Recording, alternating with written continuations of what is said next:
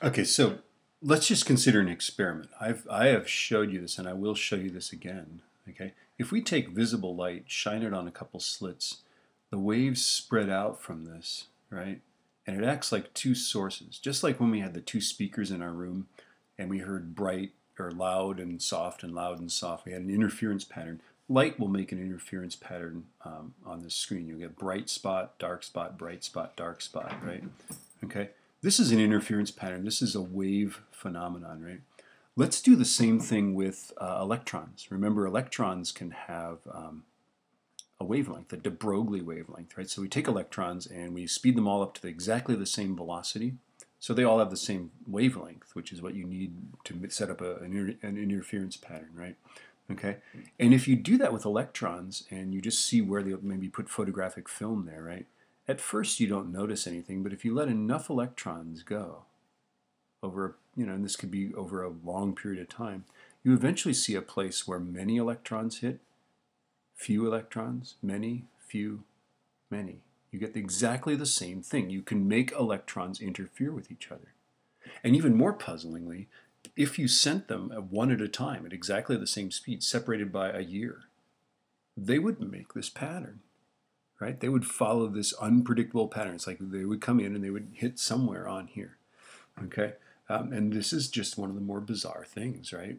How can they do that? How can they interfere? I would understand if we sent them all together, maybe they could communicate with each other and say, okay, you guys hit here and I'll hit there. Remember, we have to interfere with each other, right? But one at a time they can do that.